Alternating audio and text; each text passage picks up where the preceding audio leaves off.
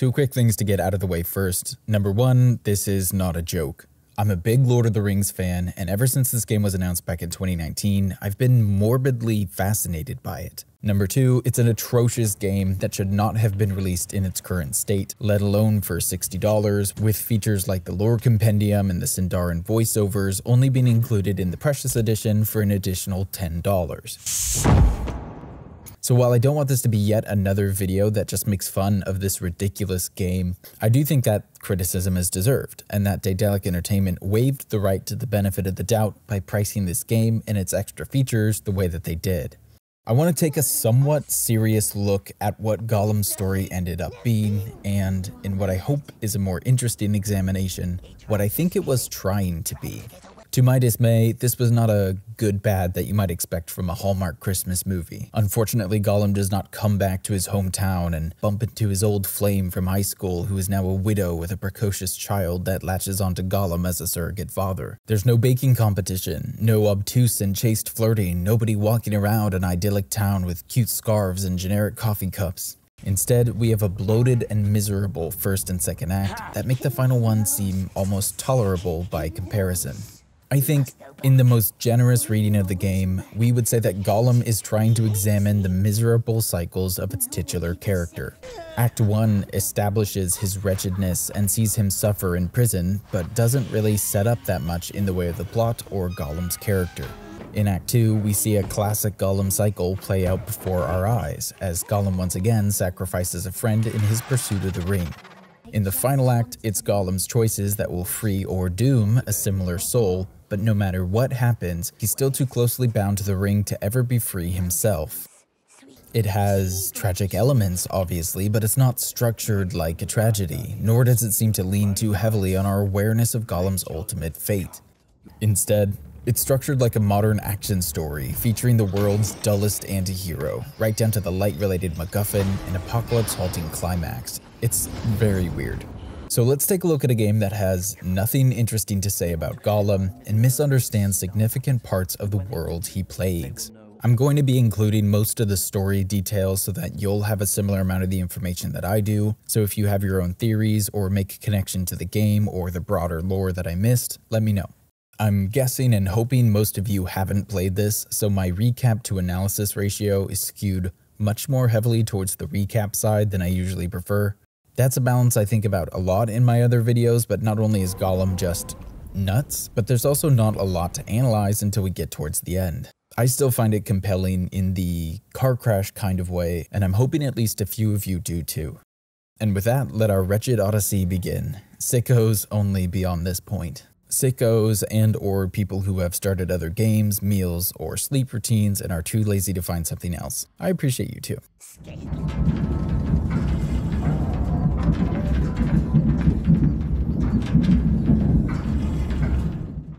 Before we jump into the start of the game, I think we have to acknowledge how controversial it is that this game exists at all. When this game was announced, a lot of people were understandably skeptical. It's a video game starring Gollum. That's obviously weird. But I want to briefly defend its existence before I vivisect its execution. I think any idea, if executed with creativity and vision, can give rise to a compelling story. I remember rolling my eyes at the existence of the Andor TV show. Like Gollum, we knew his fate. Like Gollum, we knew where we'd have to leave things at the end of this story for the next journey to keep going. But unlike Gollum, Andor gets creative and explores a new dimension of its world, and it gives us some of the best Star Wars we've ever gotten, albeit on a small scale. So I'm not inherently opposed to a Gollum game, though I am a bit perplexed by this one. There are some 4 or 5 minute company-funded making-of clips that are posted on various YouTube channels, and in one of the game's writers says, "Before we started with the writing process, we did, of course, a lot of research. We read the books, we watched the movies, and read Tolkien's notes that he left about the story and about his writing process and his letters and all we could get our hands on, basically." He later mentions working with a Tolkien expert. And what's interesting to me is that if they really did all this research, they certainly would have come across this passage from one of Tolkien's letters. Part of the attraction of The Lord of the Rings is, I think, due to the glimpses of a large history in the background. an attraction like that of viewing far off an unvisited island or seeing the towers of a distant city gleaming in a sunlit mist. To go there is to destroy the magic unless new, unattainable vistas are again revealed. And then I'm jumping ahead a bit in his letter. There are, of course, quite a lot of links between The Hobbit and The Lord of the Rings that are not clearly set out. They were mostly written or sketched out, but cut out to lighten the boat, such as Gandalf's exploratory journeys, his relations with Aragorn and Gondor, all the movements of Gollum until he took refuge in Moria, and so on. And that's from letter 247, if anyone's curious. So here is Tolkien himself explaining his hesitance around the needless filling of gaps, literally calls it destroying the magic, quote, unless new, unattainable vistas are again revealed. A few lines later, he specifically cites the untold journey of Gollum as something he removed to lighten the boat. If they really did their research, this would have been one of the first things they found. I'm not kidding when I say that it took me about 2 minutes to find this after I decided to go looking for Tolkien's references to Gollum across his preserved letters. So the folks at Daedalic stumbled across this and decided that Gollum's story needed to be told anyway. Perhaps their expansion of Gollum's journey would reveal some new, unattainable vistas. Perhaps they would leave their mark on one of the most ambitious and influential fantasy epics in existence. Tolkien thought that this was a story that was more interesting if left untold. Daedalic thought otherwise, so what was their grand idea? What stroke of narrative genius warranted ignoring the wishes and advice of a universe's creator, and justified the creation of this game? I don't know. Because after spending over 12 hours playing it, I have no idea what Gollum is doing. What little it does attempt was done better and more efficiently within the pages of The Lord of the Rings. Gollum doesn't just confirm Tolkien's worst fears and destroy the magic. It's so dull that it tries to take your will to live with it and will frequently crash to join you down in the emotional rubble. In that video I referenced earlier, they call this a narrative-driven game. They tout their studio's history of narrative games. And, I suppose we can call it a narrative-driven game because the only other thing that drives you to play Gollum is masochism, and I don't think you want to put that on the box art. Gollum is split into 10 chapters. I believe they do this to try to mimic the structure of the Lord of the Rings novels, which are split into 2 parts of around 10 chapters each.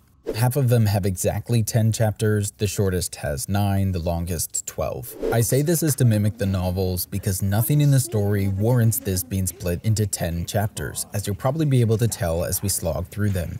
Chapter 1 lasts about 15 minutes, Chapter 2 and 3 would be improved if they were a fraction as long and slapped together. Chapter 6 is basically just Shelob's lair. I really do think that they were trying to hit that 10 chapter mark, and I have a horrible theory as to why. I think this was originally supposed to be a part 1, and that a Gollum part 2 would show us Gollum's adventures in Moria and tracking the Fellowship. That could also explain why so many of the other subplots in this game go unexplored or unresolved. We do have confirmation that Daedalic cancelled another Lord of the Rings game that was in development. I don't think it was a direct Gollum sequel though. According to some Polygon reporting, the internal codename was It's Magic, and was going to tell, quote, a story from a character's perspective that has never been told before. So were there plans for a more traditional Gollum sequel in addition to that game? I don't know. And thankfully it seems like they won't make any more of these, so I guess we'll never know. Gollum drops us in on our titular character in a prison cell in Mirkwood, with Gollum mumbling a riddle to himself while staring at some flowers he's scratched into the wall. Without me, eyes are marbles, no darkness they see. Faces look garbled, no flurry they feel. No breath. No cheer, death not to fear. Time is not spent, roses has no scent. At nothing you can marvel without me. Smeagol knows it's not lilies nor roses, and this is one of the through lines of this game that I actually think is pretty creative. In Chapter 2 of Fellowship of the Ring, when Gandalf is filling Frodo in on the ring's dark history, he describes Smeagol's discovery of the ring like this. On a time they took a boat, and went down to the Gladden fields, where there were great beds of iris and flowering reeds. There Smeagol got out and went nosing about the banks, but Deagle sat in the boat and fished. And we know the rest, though Gollum will address it as well. But I actually like that they've pulled this once insignificant detail about this bed of iris flowers and turned it into a symbol of Smeagol's innocence. This was the last moment of normalcy in his life. This was the last time he was ever untainted by the ring's darkness and his own evil deed. It's understandable that this idyllic flower would haunt the corners of his mind, this bright spot from his last normal day. The Elf King tells Gandalf that they believe Gollum was in Mordor, and as Gandalf begins his interrogation, we flash back to 3012 of the Third Age in the mountains of Cirith Ungol. I don't think the canon timeline of The Lord of the Rings gives us a firm year of Gollum's capture in Mordor. In Appendix B in Return of the King, the only information we have is that between 3009 and 3017, quote, "At some point during these years, Gollum himself ventured into Mordor and was captured by Sauron." In 3017, the timeline says that, quote, "Gollum is released from Mordor. He is taken by Aragorn in the Dead Marshes and brought to Thranduil in Mirkwood. He then escapes when Mirkwood is attacked by orcs in June of 3018, and we know that he escapes to Moria, where he will later encounter the Fellowship in January of 3019. So the first part of that journey, this unknown time in Mordor, was left open to their interpretation, something that they mention in these making of videos. So we had to fill in the gaps and really try to interpret those notes and integrate them into our story and make sure that we are in line with what Tolkien wrote, but still add our own version. And that's a creative challenge, obviously. That's about 8 years of Gollum being around Mordor that are unaccounted for. So they've chosen for him to be captured in 3012, and then for him to be immediately thrown into the slave pits, which means Gollum will have to be there for years, which means we'll eventually be treated to one of the most absurd time jumps I've ever experienced in a video game. The first challenge players must overcome is attempting to coax a stable frame rate out of the game. My PC is fine. I bought it years ago, mostly to play Mount and Blade Bannerlord. It's not fancy, but it's similar-ish in power to current-gen consoles, and can run what should theoretically be more demanding games at 60+ frames, and I had to turn everything down to low, including, tragically, Gollum's hair physics simulation.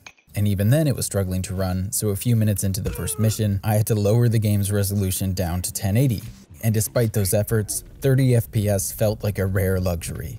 So apologies for the visuals, this isn't the graphical feast you were expecting from the game, but it's the best I could do.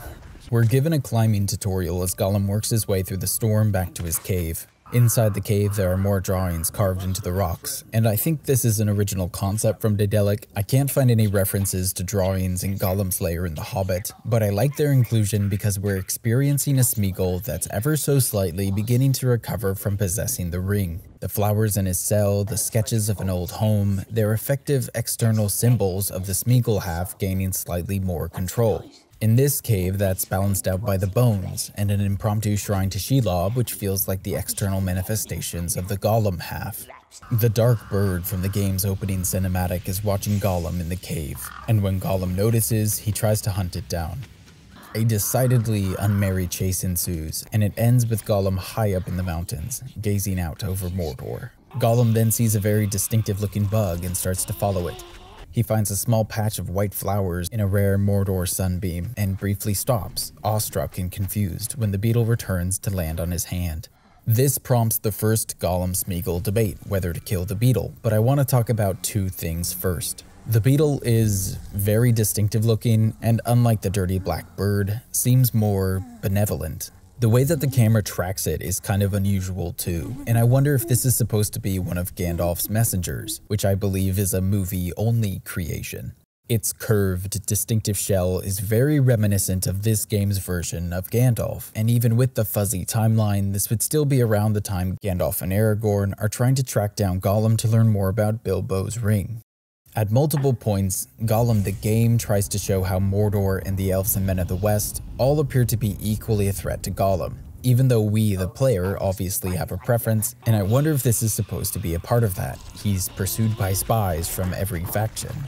This is also a game, and I suppose a universe, that's obsessed with dualities. Capital G good and capital E evil, Smeagol and Gollum, Sauron bird and possible Gandalf bug, and then white flowers and a dark tower. I can't say for sure what these flowers are, but they do look like they could be white iris flowers, and we've already been primed to kind of look at those as a symbol of Smeagol and Smeagol's innocence, or lost innocence, I guess. Later in the game, when Smeagol encounters iris flowers with a new friend, they prompt a moment of almost revelation, but there in that moment I think they're orange iris flowers, which is a little strange since the white ones are given this lengthy moment here, but it's far from the weirdest decision this game makes. With the flower and the beetle covered, we get to our first Smeagol-Gollum debate. These moments look weird, and they're just so frustrating and uncompelling in pretty much every way.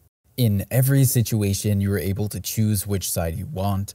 You can easily win every argument. There is no tension, no fear of what the other half might want, because it's so easy for the player to overrule it. We have total control over the actions of Smeagol/Gollum, and in giving us that, it removes us from Smeagol's tormented state entirely.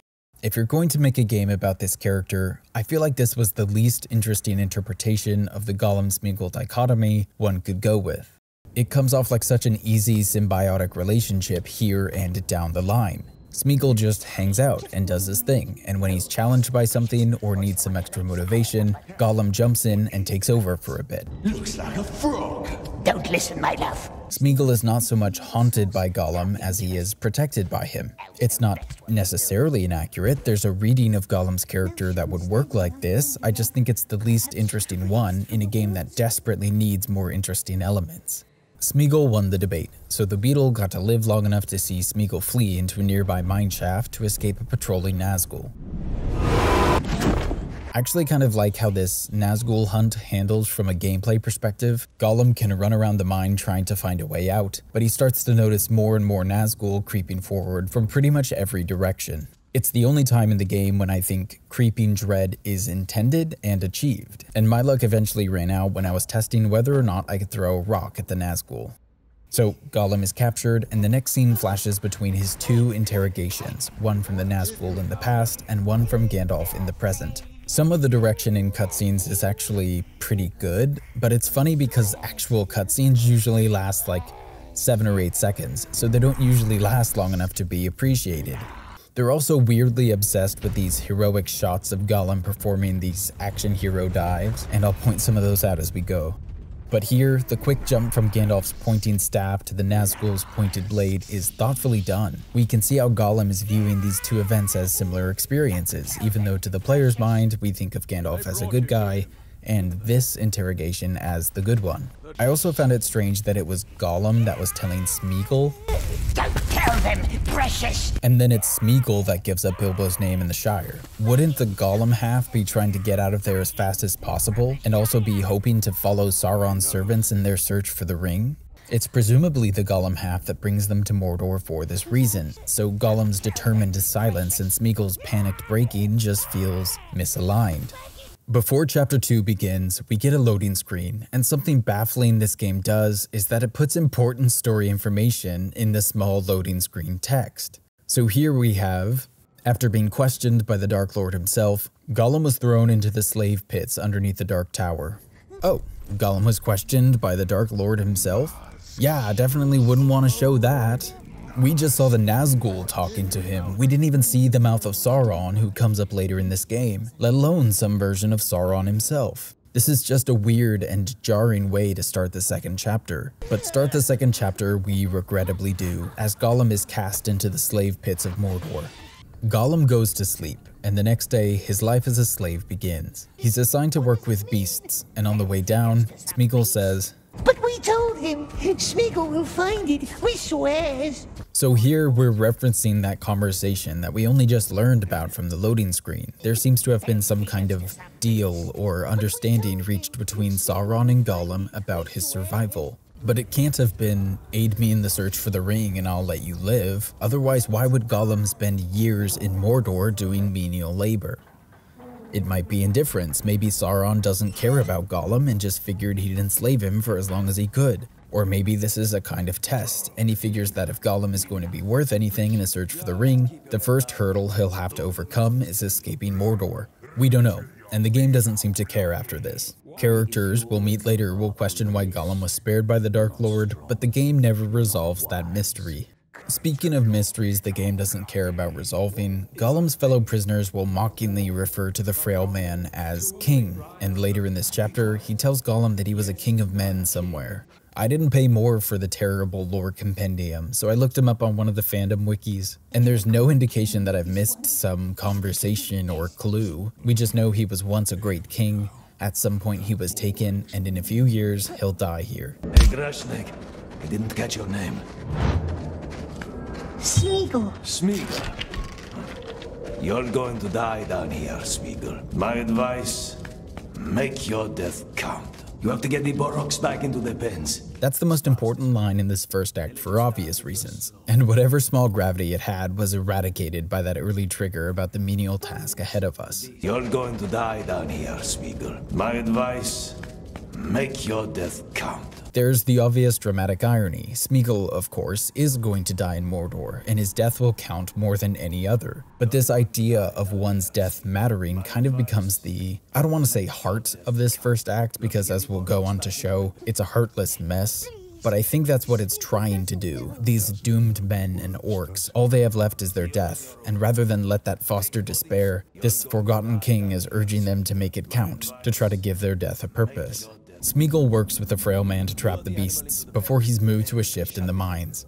His mission in the mines is just grabbing the tags of dead slaves, which in another context might be shocking, like, oh my goodness, they value this piece of metal more than the bodies of the fallen workers.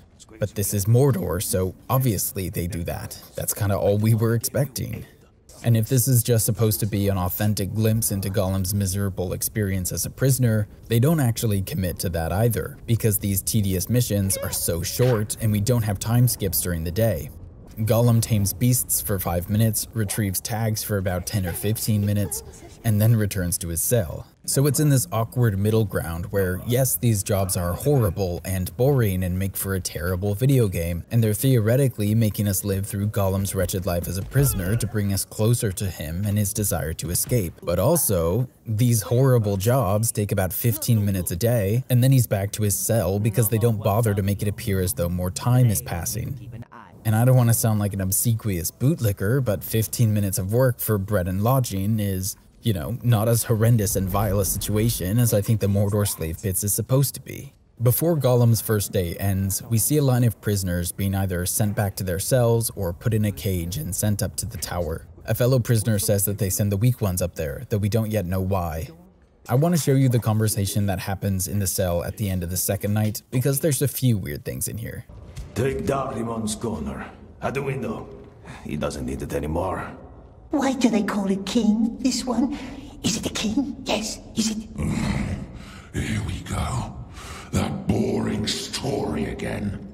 Sephard, the Sandflood King, blah, blah, blah. Stupid name for a stupid king. Did he rule beautiful white cities? He barely rules his own bones. He's a useless millstone chained to my foot. Neck. What did you say? Never mind. They tell Gollum to take the sick man's corner at the window, but 1, it's not a corner, and 2, we already spent a night at the window last night when he was dropped in here. So this dialogue that implies this is Gollum's first night, combined with the janky info dump about Sauron's interrogation in the loading screen, makes me think that everything we've just played was not originally supposed to be part of the game. There's also the comment about how the frail man is chained to the orc's neck, not his foot, but as you can see, there's no chains in here. That observation isn't really relevant, it's just some classic Gollum jank. The writing in Gollum isn't great, obviously, but it's also unsupported by the gameplay and visuals in this moment and others down the line, characters referencing things that aren't there or that just make no sense. The narrative is the main thing that I'm focusing on, but Gollum is obviously a failure at pretty much every level. In that making of video I showed earlier, one of the B-roll shots is just one of the writers tapping on keys before we cut to a shot of a blank Word document. Well, okay, that's unfortunate, but mistakes happen. Not the best optics from a visual perspective, but what can you do? Oh, maybe don't embarrass the guy again by showing us that his prop notes on Lord of the Rings is just writing in huge letters, synopsis LOTR by JRRT, and then like 2 illegible words on a medium-sized note card. Some internal or external video team came in to make these. Presumably their job is to make the developers look good, build excitement for the game. But at multiple points there are these staged shots that make the people who worked really hard on this game look ridiculous. If you're making these videos, you're supposed to be sweating the details. It's either incompetence from the video team or a galaxy-brained scheme to try to pin Gollum's failure on a few bungling devs, rather than an entire company and publisher that supported this idea from conception to release. That's important to note for me because of how much of this critique is negative. This team worked really hard on this, and they weren't set up for success at all. Because yes, you can still work hard on projects that should probably have never been made in the first place. Exhibit A. The budget for Gollum was reported to be about $15.9 million, which is, according to people who know things about game development because I don't, nowhere close to what you need for a AAA game, which is how Gollum was being marketed. There's also reporting out there that trailers were released without the dev team's knowledge, which could explain the insane quality gap. And the German publication Game 2 reported that Daedalic had a culture of poor pay, crunching, and a toxic work environment, with an anonymous source saying there was an atmosphere of fear. A lot of that reporting was backed up by IGN, whose article I'll link in the description. So we'll get back to Gollum, and it's really just going to get worse from here until we reach Mirkwood, but it's very obvious that this incompetent mess is not the end product that anybody wanted. Someone decided to still release it when they did, and release it for $60, so it deserves most of the criticism it gets, but I do feel bad for the team behind this cursed game. As Gollum settles in, he surveys the tower and the gate out of the black pits. That beautiful gate leads straight out of Lugborz, they say. There it is, opening to the chime of a bell. A cunning invitation. Who lives in the tower? The master of the Black Pits, a sorcerer. But the orcs just call him Candleman. Candleman. Maybe they think it's him whose light burns in the tower. Alas, there is only one way into the Tower of Light. The one that our sick friend Darimon took today. The frail man explains that the sick prisoner had been obsessed with finding plans for the tower, and promises to show Gollum where he would need to go to find them. That becomes Gollum's next quest. But after this section, I started to wonder whether or not Gollum was purposefully trying to emulate the Count of Monte Cristo. I know, this is ridiculous. I told you sickos only, I tried to warn you. The wise old prisoner taking the new kid under their wing is a fairly well-known trope, but in this case, the similarities are interesting enough that I think it warrants a direct comparison. I'm going to talk about the first half-ish of that book, so if it's on your holiday reading list and you don't want it spoiled, just jump ahead about 30 seconds. Smeagol, like Edmond Dantes, and I can't believe I just started a sentence with those words, is wrongfully imprisoned. The prison is notoriously inescapable. The only way out appears to be death. Both Smeagol and Dantes encounter a wise old man with whom they conspire to escape. I don't know if we're supposed to see the frail king as a mentor figure for showing Smeagol how to tame beasts, work in the mines, giving him life lessons on death, but to some extent both Smeagol and Dantes learn broader lessons from their wise fellow prisoner. Smeagol has a dual identity before prison, Dantes creates one after escaping. Both are seeking escape to get revenge and recover the life that they believe was stolen from them. I thought, especially with how frail we see this old man, that we were possibly being set up for a similar escape, in which Smeagol takes the place of the old man somehow after he dies, and escapes through the Tower of Light. While his escape does ultimately end up using the tower, it doesn't really involve the frail king at all after this point. Sorry, I realized while editing this that I don't really have a satisfying conclusion for this part. Normally when I'm referencing another text, it's for a more concrete reason than these two things are weirdly similar. Here there's not really another reason, to be honest, because I just don't think Gollum is trying to tell a story with similar motifs. But that's also because I don't really understand what story Gollum is telling at all. So there's some weird similarities, it's possibly and probably irrelevant, but since we're doing this stupid video anyway, I might as well mention it. It's also, okay, this isn't relevant, but I figured this out and now you must be cursed with it too.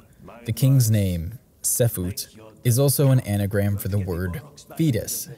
You didn't want or need to know that, I'm just trying to turn over every narrative stone and see if we can find cool bugs under them. You've lost your mind. You've lost your goddamn mind, Charlie! The next day, Gollum is sent to the mines to set off some charges. On the way down, we hear from the Frail King that they used to have the dwarves do this, but with all of them dead, they send the most starved slaves, labeled Dirt Eaters. Which is an okay attempt at world building. There are a lot of moments like this where Gollum is showing you how much the writers cared and took this world seriously, and that's part of what I find so compelling about this game. It's not a passionless mess. If you look, you can find moments of care and craft, but they're just so easily overshadowed by the massive structural issues and the ceaseless mediocrity of its gameplay and optimization. What's that? I smell incompetence. Speaking of this orc, Gollum reports to him after his work in the mines, and he says, And now he wants bread for crawling through some dirt. Take it then. Nobody shall call Kushnach unjust. I'm sorry, what? This orcish mine foreman is concerned about being labeled unjust? Where in Tolkien's entire legendarium does an orc ever talk like that? Justice is not exactly a concept with which they trouble themselves. Immediately after that weird conversation, literally we just fade to black and open on a different scene, the old king tells Gollum a secret. Remember the dwarves I mentioned earlier? One of them told me something once. Those buildings up there above the bridge, see? He had to build them. Dangerous work. But after a while, he knew where the guards watched. He'd steal redstones and hide them in a cave near the bridge. Just one stone each day, so the guards wouldn't notice. Why? Why do you think? What happened? Well, one day he slipped and fell. Gollum says it's not a very nice story, and I guess this is another part of this act's give your death meaning through line. The dwarf attempted an act of rebellion, but his death was still meaningless. He fell, and now he's been forgotten by almost everyone but this frail old man.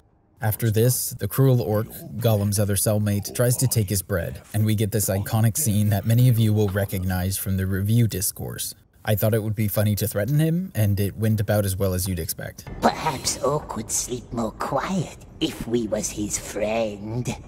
Is that a threat?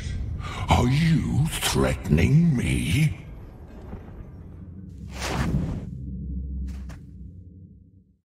Then we hit a loading screen before text appears on a black screen informing us that days have passed. Gollum is apparently hoping to find the maps that the frail man mentioned back on a second night, and the man promises to show him a way to get into the Hall of Grond to find them.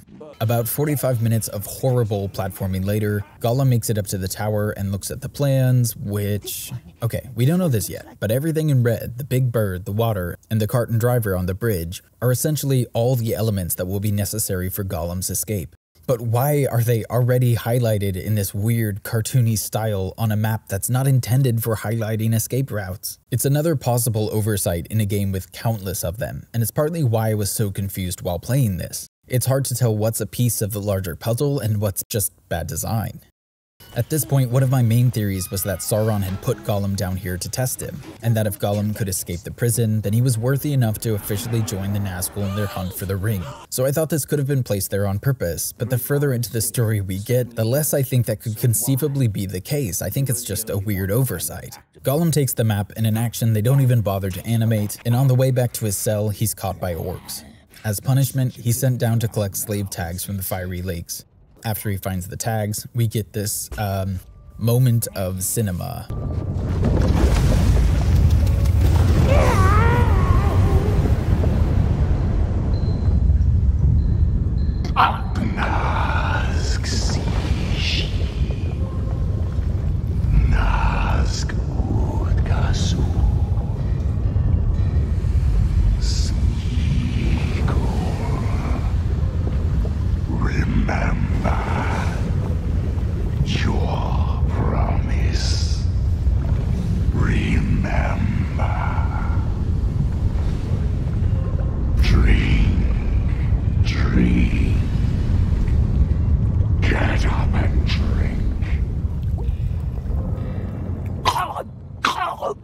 Get up and drink.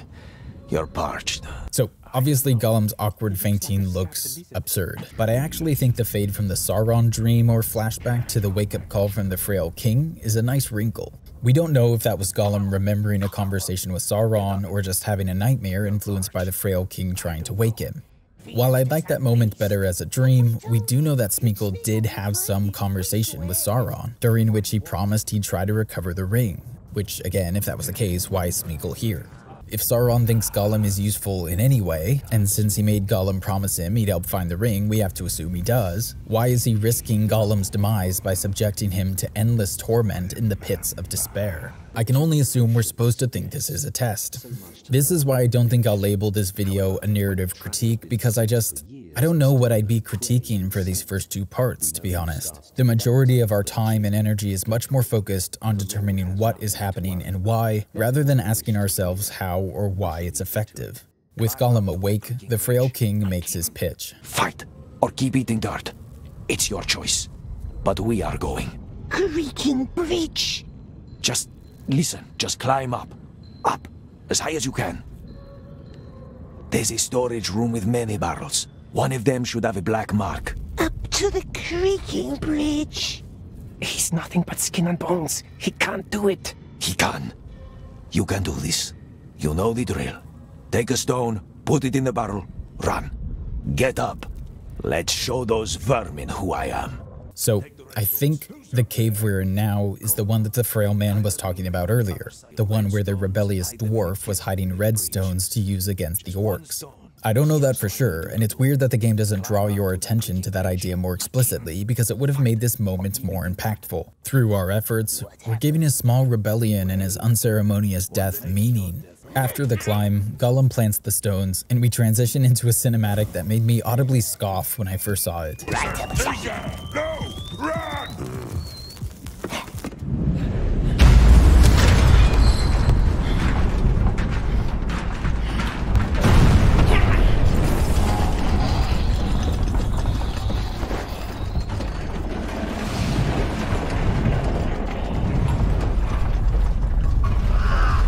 A dark bird, similar to the one that we saw in the introduction, sees this happen and flies away, presumably to notify his masters. I thought we were then going to play through an attempted escape sequence. We're frequently told and shown how sneaky and acrobatic Gollum is. So even though he's been detected, surely he's going to attempt to escape in the chaos. No, we're not even going to show his capture. Instead, the game fades to black and we open on a scene the next morning, with a line of prisoners being interrogated. Gollum is questioned by a woman, and has the chance to blame either the frail man or the cruel orc, the one who stole our bread. The frail man is the Gollum option, and the Smeagol option is to blame the cruel orc. Smeagol's instinct is to protect his friend, and Gollum's is to be honest, since it's the simplest way to save his own skin. I blamed the cruel orc. He stole our bread. Not very nice. The woman tries to send Gollum and the cruel orc up together. No! She promised to let Smeagol live! No, I promised you'd be free. Wow, chilling villain work. His fiery demise is deferred when an orc lets her know that Gollum is on the list of creatures not to be touched. Back in the cell, the frail man is suspicious about why Gollum was spared, but not before he points out that the only way to escape the tower is swimming through water, which again, a little Count of Monte Cristo. But it appears they won't even let you into the execution chamber, which makes me wonder why. Smeagol's not a squealer. And yet here he is, alive, and robbed me of my most glorious end. This reaction irritated me so much that I let the Gollum half win, and I blackmailed the king, his bread for our silence. This moment is the reason I kept circling back to the make your death count exchange, because from this conversation here, it appears the king is furious we've deprived him of his martyrdom. And that's a really interesting conflict, but not when Gollum is on the other half or 2/3 of the conversation. Because, my sweet King Fetus, you want a most glorious end, you want opportunities for martyrdom, close your eyes and point at something. You have access to a cave of explosive stones. You had every opportunity to speak up and proudly claim credit when Gollum was being interrogated. You could probably push any number of orcs off of a ledge or into the magma. I think this is supposed to be a complex moment, the wrinkle in the make your death count arc. But it just falls so flat because the king comes across as more of a coward than a freedom fighter unjustly deprived of a glorious end. But of course, Gollum can't have that conversation because he's just incapable of that level of cognition or rhetoric. which again, yes, makes him an insane protagonist for a game in general, but especially for a game that wants to tell a story that's trying to be this complex.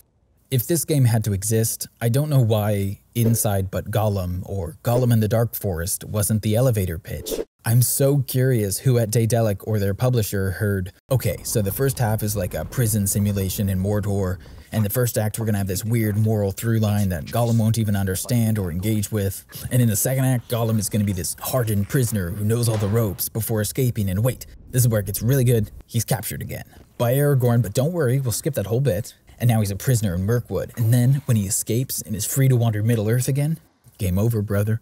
If you pitched that idea at 99% of game studios, they'd probably ask you to pee in a cup. Your love of the halfling's leaf has clearly slowed your mind. After this conversation with the moping king, we get more important information in the loading screen. Gollum had been spared. Why? The question was haunting him. But not only him.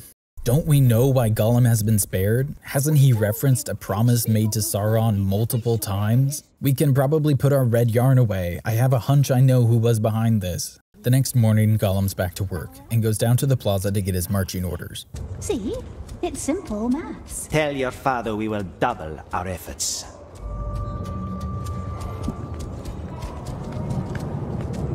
Long story short, you need to triple your efforts.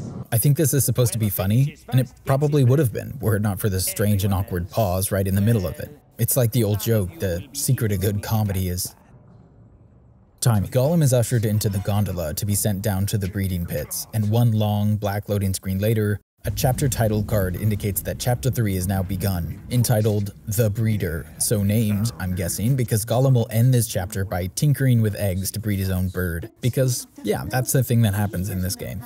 After a few minutes of work in the breeding pits, Gollum ends the day back in his cell, where he continues to plan his escape. Into the tower, into the sewers, to the carts, hide in a crate, and off we goes. Tower, sewer, carts, and off through the gate.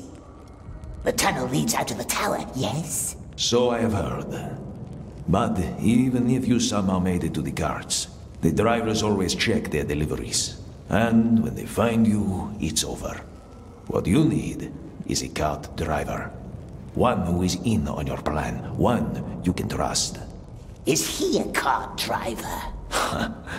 No, I have no desire to die for you. The escape requiring a driver is going to motivate Gollum's actions for most of our second act, but we're close to finally wrapping up our first act, so I want to keep moving, even though again, one could write the world's pettiest dissertation on what Sefut the Sand King is or isn't willing to die for.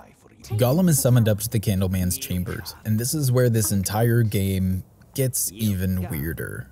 Forcing Gollum into a convoluted prison escape isn't enough. We're going to up the narrative ante with some courtly intrigue.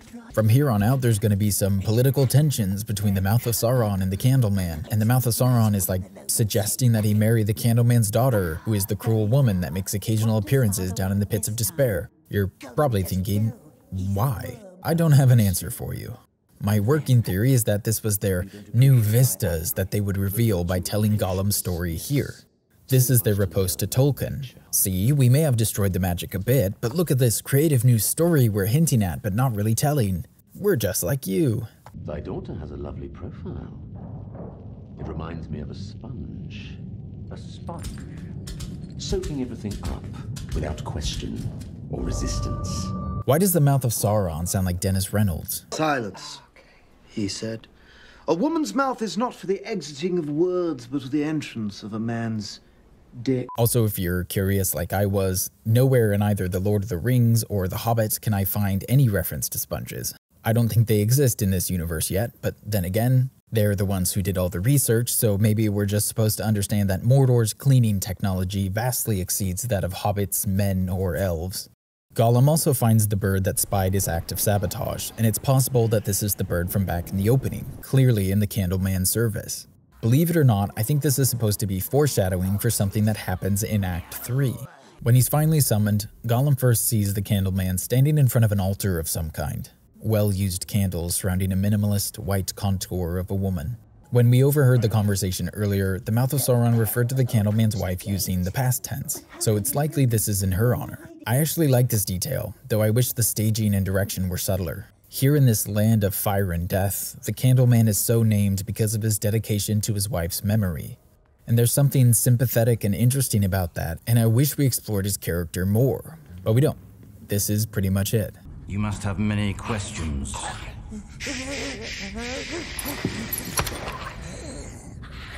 Our Lord hates questions.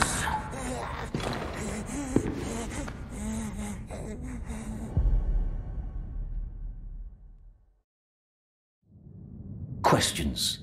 3 ways to silence them.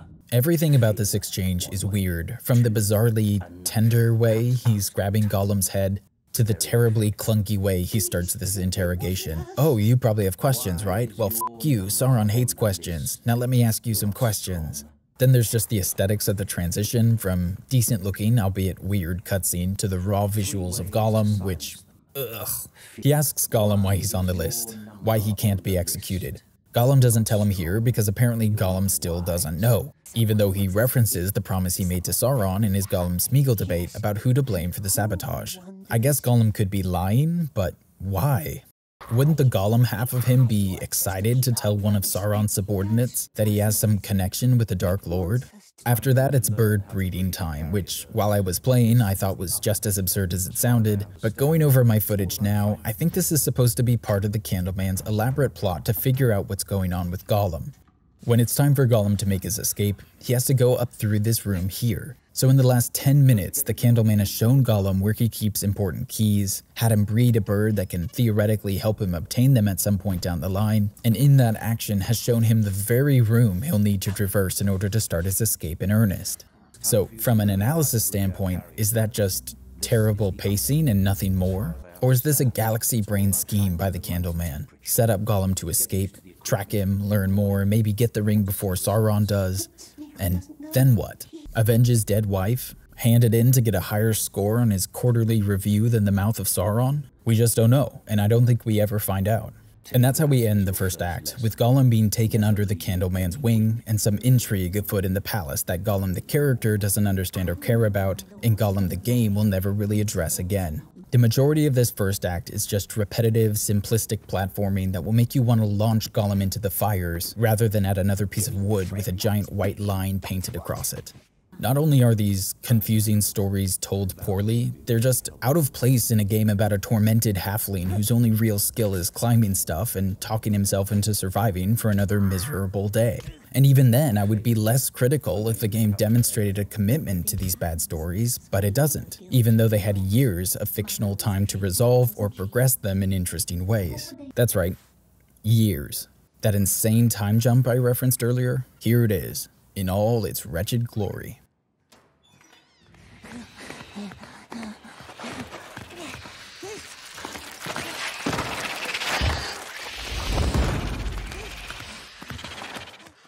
Years had passed, and Gollum had risen high in the Candleman's favor, feared now and avoided by the other slaves.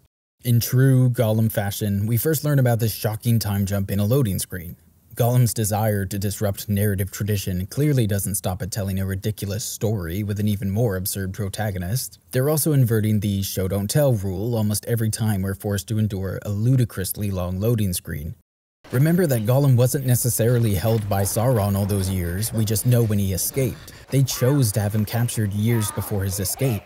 Having Gollum in the slave pits all these years was a deliberate creative choice on their part. The question I can't answer is, why? Neither the player nor Gollum get any extra insight into Mordor or the Candleman. We certainly don't learn anything about our protagonist during that time because when we come back to him now, he's clearly still fixated on escaping. The only thing this time jump serves is that it lets them age up the bird Gollum bred, but that can't be the only reason, right? Smeagol may have been willing to cower in subservience for years, but Gollum, whose existence is built around possessing the ring, we're supposed to believe he just twiddled his gnarly thumbs for years, working away in the beast pens or the breeding pits, a well-behaved slave? A new prisoner is introduced to Gollum's cell, who the prisoners refer to as Grashneg. Means lamb, the new ones. That's what we calls them down here. A carriage driver, the last part of Gollum's plan, is literally thrown into his cell. Nobody cares, but add this to the list of evidence that the Candleman wanted Gollum to escape. Gollum teaches Grashneg how to put beasts in the pen before he's summoned up to see the Candleman. As we arrive, the Candleman is in the midst of a conversation with the Mouth of Sauron that implies that they've set some sort of trap that is yet to be sprung. The Black Queen, my favorite spider. For months, she waits in her den for some unlucky prey. Just waits, perfectly still. And then... You don't appreciate my allegory? The virtue of patience, yes. So much to learn from nature. However, when the trap has been set for years and still no prey in sight, we know who starts to doubt that virtue, don't we? The Lord has nothing to worry about. That is what I wish to hear. I shall leave thee to it. Immediately after this, the Candleman asks Gollum about the name Baggins. So are we supposed to understand that the trap these two are referring to is Gollum escaping the slave pits? That would explain the weird sequence at the end of Act 1, but they're also both acknowledging the fact that Sauron seems to want this to happen sooner rather than later, and again, why? If Sauron wants to set Gollum loose and either have him as part of the formal hunt for the ring or secretly follow him, he could do that at any point. Why does Gollum first have to jump through these elaborate hoops? These aren't even skills he would need to be useful in the hunt for the ring either. Make a friend to run the carriage, tame a bird to grab a key, like, really, Sauron? Is plan A supposed to be have Gollum escape, secretly follow him to the Shire, then watch him use his bird to steal the ring from Bilbo or Frodo? Is that really plan A for the Dark Lord? Is it even plan B? The Candleman asks about Baggins, and you can be honest or you can lie. It changes the sketch he has done of Bilbo later in the game. Then he has Gollum practice with his bird, and there's more foreshadowing about the bird's allegiance. It did it! It does what we says! Yes. They do not care who we are or what we have done. Unconditional loyalty. I'm not kidding when I say that I think the most clean line of narrative track Daedalic lays in this entire game is this arc of the bird's loyalty. It's still weird and messy like everything else in this game, but it's present in all 3 acts and has a clearly defined start and end point, which almost nothing else does. The Candleman tries to explain that the elves are the real threat to both himself and Gollum, and it's probably just easier if you hear it for yourself. You know the elves. And they're cunning. They want to fill our Middle-earth with starlight. And when they do, they will know all we have done. All we have done. He seems to be using this threat of exposure as a way to bring them closer together. Gollum obviously has a dark secret, and the Candleman sort of does. The game strongly implies that he betrayed his people and his king. And in double-checking some of the stuff on the wikis, it says that he was forced to execute his wife. That's not something that I found in my playthrough, but also, you know, this game is horrible, and I'm not going to play it again to find out more information, so I'll take the wiki's word for it. So, okay, both of them have a darkness they'd rather keep hidden, but this idea of elves flooding the land with starlight and learning all our secrets is completely inconsistent with my understanding of Middle-earth's elves. I could be wrong. If you know your Tolkien and know what he's referring to, let me know. But it's my understanding that most of the remaining elves in Middle-earth are already thinking about their departure into the West. At this point in the novels, Frodo is hearing stories about the elves traveling to the Grey Havens. The elves of Mirkwood might not be sailing into the West, but I also don't think there's anything in the lore about them wanting to fill Middle-earth with starlight, or to discover the secrets of weird men. From what I can tell, they're just trying to live as peacefully as possible in their woods. The Candleman asks Gollum about the treasure Bilbo took from him, which, again, it's been years, so very strange that they haven't had that conversation before, but his inquiry is interrupted by a summons from the Mouth of Sauron. It seems like this is part of a larger scheme by the Mouth of Sauron and the Candleman's daughter, as once the Candleman leaves, his daughter starts to search his chambers, presumably looking for information about Bilbo or the ring. She discovers the name Shire, and the name of an orc who might know more, and what ensues is a thrilling chase sequence as Gollum tries to find and kill this orc before the cruel woman can talk to him. During the hunt, Gollum says, "They must never find Baggins." What happened to the promise he made Sauron about finding the precious? What happened to the Gollum that immediately gave Bilbo's name away to Sauron and the Nazgul when being tortured? Why this sudden desire to protect this information about the Shire? And also, the Nazgul have already been dispatched to search for it. At this point, they've been searching for years. This is supposed to be a tense race against time, but from Gollum's perspective, the stakes are non-existent. Who cares if this sub-faction of the Mouth of Sauron and the Cruel Woman finds this information? They're not going to be more efficient than the Nazgul, who've had a 6-year head start. If and when the Shire and Baggins are discovered, the ring will be returned to Sauron's clutches one way or another. So Gollum kills the possible informant and returns to his cell, only to find that after all these years, the frail king is finally dead. He wanted to make it count. his death, but it didn't count for nothing in the end. Despite the sloppy execution, I think there is an interesting and sophisticated story about how this kind of dehumanizing slavery can rob you of everything. Your freedom, your legacy, your hope, all ground to dust by the casual evil of Mordor. That even his opportunity for martyrdom, to die a meaningful death, was taken from him is brutal and morbid, but like we discussed earlier, they don't tell that story well enough. It seems like the king did have multiple opportunities to die on his feet, not to mention the years that have now lapsed off screen. So it's supposed to be a touching end to a subtle and ambitious subplot, but it's just completely unearned. Chapter 4 ends with Gollum and his new cellmate taking a moment of silence for the fallen king. But now, after all these years, Gollum finally has the pieces he needs to make his escape. It's time for a prison break, half a decade in the making. Chapter 5 is called The Traitor. By the end of it, that label could apply to Gollum's friend, Gollum himself for leaving the Candleman, or even Gollum's bird. Guards enter and take Gollum's friend, Grashnag, away for questioning, though Gollum correctly assumes they're going to execute him. He needs Grashnag to drive the cart, so even though he's scared, he decides today has to be the day. If you're on team, this is Candleman's master plan. It is very suspicious timing that this execution, which spurs Gollum into action, happens right after we overhear a conversation about the trap taking too long. But I also don't know what their plan was for Gollum after he escaped, and I've played the whole game, so the door's still open for this all just being clunky pacing. On the way up to the Candleman's office, Gollum goes over the plan. First, steal key to the bird tower. Second, up the bird tower to the execution chamber, where we waits for who? The Grashnag. And then, through the drain and to the bridge. As a player, I appreciated this because at this point I was very confused about what the plan was supposed to be. It also helps build some momentum for this escape, because the taking of Grashnag doesn't really feel as momentous as I think it's supposed to. Gollum distracts the Candleman by sending his daughter in to speak with him. As he works to free his bird, we overhear the two having what is probably their most honest conversation in years. As Gollum escapes, the Candleman even asks her to stay, saying that they don't spend as much time together anymore. If you care at all, which I don't know that I did, it's a bittersweet moment, because Gollum knows that this whole time, the Candleman's daughter has been scheming with the mouth of Sauron and working against her father. This newfound tenderness from him is years too late. Gollum's escape begins, which means about 90 minutes of platforming and bad puzzles. He climbs through the bird tower, and we get this hilarious action shot.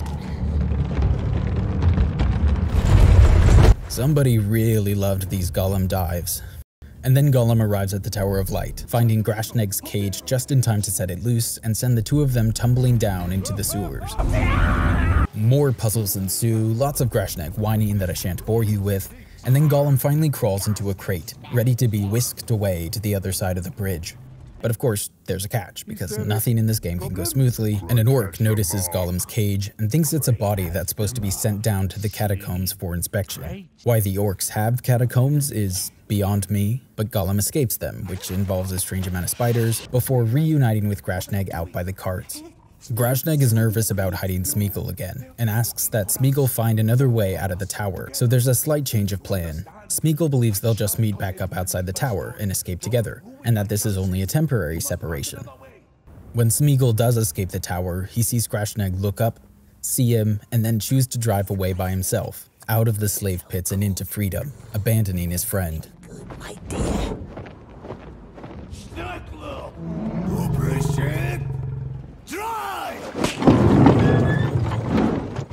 Gollum and Smeagol are united in their feelings of betrayal and hatred, and they seethe as they descend the tower. I know it sounds like I'm talking a lot about this escape, but this is about 2 hours of gameplay that I've condensed down to about half a page. Gollum still escapes by jumping on top of a cart that's already departing, and then navigating these thrilling obstacles to reach the other side undetected. With Gollum finally out of the slave pits, we cut briefly back to the Mirkwood interrogation, with Gandalf losing patience, before we flash back to Gollum again. He's returned to his old cave, and he's making a new drawing on the wall, a giant ring. His bird returns having found something, and Gollum climbs out of the cave to see what it is. As it happens, we're hearing the present-day conversation between Gollum and Gandalf about the moment Deagol found the ring, and Smeagol killed him for it. This takes on additional meaning, because Gollum's bird leads him up to a vantage point where he sees Grashnag, his old friend, wandering the mountains after his escape. The presentation of this moment leads us to compare these two doomed friendships, but before we address that, there's another detail that irked me. When talking to Gollum about his friendship with Deagle, Gandalf says, "He was your only friend, Deagle. The only one who talked to you, though he did not like you much. Nobody did." And the reason I dislike this moment is because it lessens the tragedy of Smeagol's corruption. If he was vile and disliked before possessing the ring, it cheapens his fall afterwards. This is also just one of the many times this game ignores or overwrites the original text. Smeagol is described like this: "There was among them a family of high repute, for it was large and wealthier than most, and it was ruled by a grandmother of the folk, stern and wise in old lore, such as they had. The most inquisitive and curious-minded of that family was called Smeagol. He was interested in roots and beginnings, he dived into deep pools, he burrowed under trees and growing plants, he tunneled into green mounds, and he ceased to look up at the hilltops, or the leaves on the trees, or the flowers opening in the air. His head and eyes were downward." So he's inquisitive, he's curious-minded. These are descriptions with positive connotations. When he kills Deagle and gets his hands on the ring, we can start to see those once positive traits be warped by the ring's dark power. He was very pleased with his discovery, and he concealed it, and he used it to find out secrets, and he put his knowledge to crooked and malicious uses. He became sharp-eyed and keen-eared for all that was hurtful. The ring had given him power according to his stature. It is not to be wondered at that he became very unpopular and was shunned, when visible, by all his relations. So he's no longer inquisitive and curious-minded, he's now sharp-eyed and keen-eared for all that was hurtful. We can explicitly see that he became very unpopular, obviously implying that a pre-Ring Smeagol was accepted in a way that the post-Ring Smeagol was not. It's certainly not a huge moment in this game, but it's just another one of the many ways I think Daedalic doesn't seem to understand this world or characters the way that you'd expect them to, given that they set out to make such a weird niche title. So Gollum meets up with Grashneg and sees him as his opportunity to make it through Shelob's cave alive. This meetup in the mountains and escape from Shelob's lair is an entire chapter of the game, and the choice at the end is whether to warn Grashneg about Shelob or just let her eat him. She kills him either way, but the Smeagol choice forgives Grashneg and tries to save him, and the Gollum choice obviously doesn't. We also found out back in Act 1 that Grashneg means lamb. It's what they call the new prisoners. So this is Gollum using the closest thing he has to a friend as a sacrificial lamb. I guess that's sad, but nobody's really expecting anything else from Gollum, and he'll try to do the same thing to Frodo in a year or so. This is yet another moment in the untold story of Gollum that's just a dress rehearsal for a story that was already told, and told much better, in the pages of The Lord of the Rings. I think Tolkien understood the limitations of this character. His struggle is interesting, but his struggle can't really sustain a 10 to 12 hour standalone narrative. Gollum's torment is so singular, his bending towards evil too fixed. Tolkien called this his persistent wickedness here in Letter 181. Gollum was pitiable, but he ended in persistent wickedness, and the fact that this worked good was no credit to him. His marvelous courage and endurance, as great as Frodo and Sam's, or greater, being devoted to evil was portentous, but not honorable. I am afraid, whatever our beliefs, we have to face the fact that there are persons who yield to temptation, reject their chance of nobility or salvation, and appear to be damnable.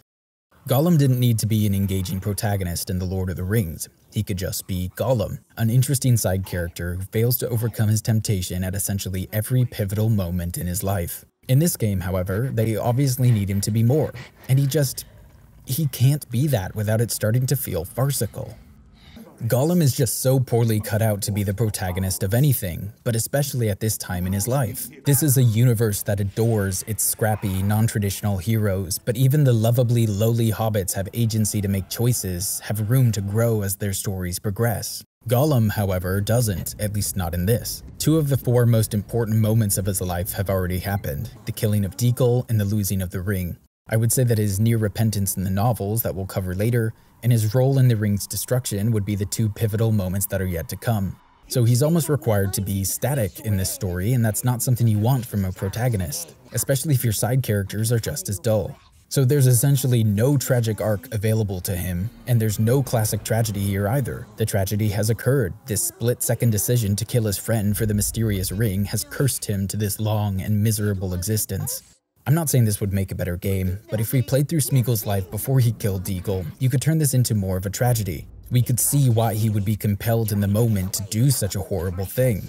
Here in Gollum, we just have moments where he loses friends because he's never able to overcome his desire to recover the ring. But that's all still connected back to that core tragic moment that we don't experience in the game.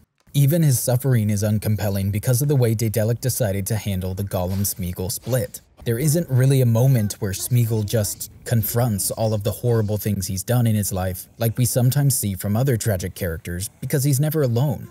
Gollum is always there to justify, to assuage, to distract. And that's fine, that's partially why the Gollum side exists, but that's the other thing that drives me crazy. This game doesn't seem interested in what I think is one of the more compelling mysteries left to explore with Gollum, which is, how real is that Smeagol-Gollum split? Are we really seeing two unconnected personalities, two streams of consciousness inside of one freaky little body? Or is the Gollum identity just the mask he hides behind when threatened or thinking about the ring? How do those answers change how Smeagol views himself? I don't believe the novels give us a firm answer, so Daedalic could have actually done some exploring here. But instead, from that first Smeagol-Gollum debate and all the subsequent dialogue, they essentially treat these characters as two separate entities that happen to be sharing the same body and don't bother to interrogate further. So Smeagol never has a moment of accountability or reflection or even pause, really, which makes it hard to connect with him as a tragic protagonist. When I was reading up on tragic structure and tragic protagonists for this video, obviously there's a lot of stuff about your more Aristotelian tragic heroes, Oedipus, Macbeth, Othello. And this isn't super Gollum related, but Tolkien knew his way around that kind of hero. Not only did he study and translate the tragic Finnish tale of Kullervo, but he essentially adapts and incorporates it into his legendarium with the story of Turin. It's another moment where I find myself incredulous that this is the story they went with. Even if you wanted to tell a darker Middle-earth story about a lesser-known character, especially if you wanted to try and tell a tragic story, there were so many other options. Daedalic clearly didn't have a compelling Gollum story to tell, at least not one that's recognizable in the final product, so if you want to make something dark and weird, why not find a story that can actually support that vision? I let Shelob eat Grashneg, and with his screams in the background, we fade to black, returning to Mirkwood as Gandalf's interrogation reaches a critical moment. That's when you murdered him. Right there by the river, in the flower beds. You killed your friend. We're clearly supposed to be connecting Deagle and Grashneg to see these individuals as victims of Gollum's selfishness and cruelty, but Grashneg is just so disloyal and burdensome throughout the gameplay of the escape that as players you really do feel a sense of relief when he's gone. It doesn't feel like a tragedy at all. When Gandalf leaves the cell, we get an exchange that's part lampshading but mostly an expression of narrative crisis. What did he say? Too much about too little. Depending on how you look at it, this is either the last scene of our second act or the first scene of our third act. If you're 2/3 of the way through your story and the wisest character in it is like, wow, that was a boring waste of time, that's a sign you need to rework your entire story. Because if your story was exhausting for Gandalf to hear, just imagine how dull it is to play. So on that wildly self-aware note, our second act ends. Gollum's escape from Mordor was successful, but it's clear that some kind of trap had been set by the Candleman and the Mouth of Sauron.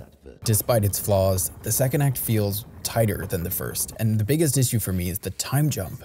Gollum didn't have to spend years in the slave pits, so why did they make his capture as early as they did?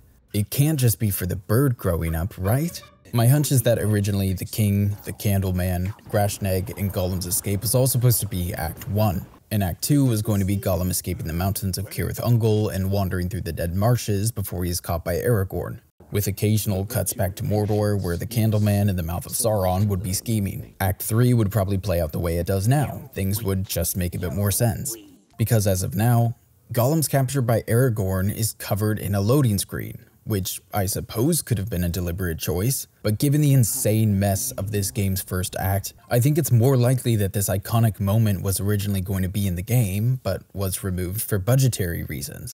To adapt, they had to pad out the Mordor section to fill 2 acts instead of 1. In the novel, Aragorn describes their journey like this. And then, by fortune, I came suddenly on what I sought, the marks of soft feet beside a muddy pool. But now the trail was fresh and swift, and it led not to Mordor, but away. Along the skirts of the Dead Marshes I followed it, and then I had him. Lurking by a stagnant mere, peering into the water as a dark eve fell, I caught him, Gollum. He was covered with green slime. He will never love me, I fear, for he bit me, and I was not gentle. Nothing more did I ever get from his mouth than the marks of his teeth. I deemed it the worst part of all my journey, the road back, watching him day and night, making him walk before me with a halter on his neck, gagged until he was tamed by the lack of drink and food, driving him ever towards Mirkwood. So in Daedelic's defense, a book-accurate depiction of that journey doesn't give Gollum a lot of wiggle room for platforming and antics and talking with the future king of Gondor. But this was a 50-day journey with one of the franchise's most iconic characters. If they're willing to have Gollum play in the slave pits for years, bungle Smeagol's backstory, give the elves a weird, domineering motive, talk about sponges, then I'd be surprised if this wasn't something they also felt like they could change if necessary. Saying, hey, what if Aragorn and Smeagol have to occasionally work together to traverse the dangerous lands of Middle-earth, is less of a narrative stretch than Gollum becomes the veteran of the slave pits for years, stealing glass bottles to trade for bread and intimidating the new kid. Don't get me wrong, this game still probably wouldn't justify its own existence even if it did have the sequence with Aragorn in the middle, but we might have addressed that too much about too little problem the game obviously knows it has. But now we're through the worst of it, because Gollum's adventures in Mirkwood are more visually pleasant, if not more exciting from a gameplay perspective. The story, though, it gets even weirder.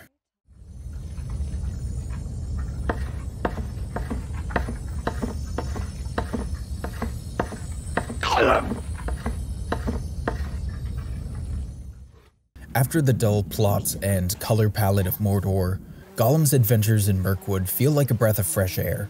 We've moved from total incompetence to staunch inadequacy. Both the player and Gollum will find Mirkwood more pleasant than Mordor, but to be fair, both the player and Gollum would still rather be somewhere else. Gandalf asks that the elves let Gollum out to roam as part of his treatment. When they do, he hears the pleas of his fellow prisoner, an elf named Mel.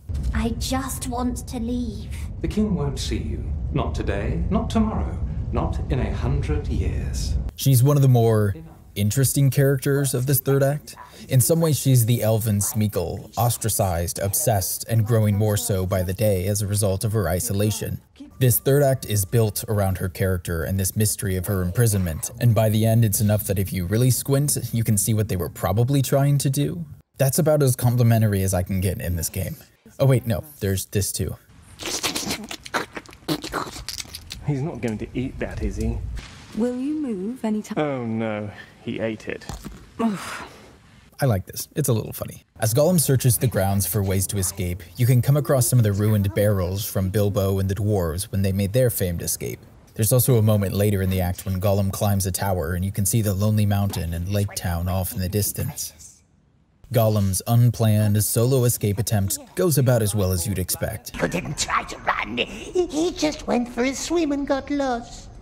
See that shifting wall of mist in the distance, above the last line of trees? We call it the Ring of Haze. Haze? A haze so dense you can't see 5 paces ahead, tricking your mind like a twisted, willful mirror until you're utterly lost. And sooner or later, no matter how hard you try or how far you walk, all paths will lead you back to us. So there's a new force that's stopping his escape.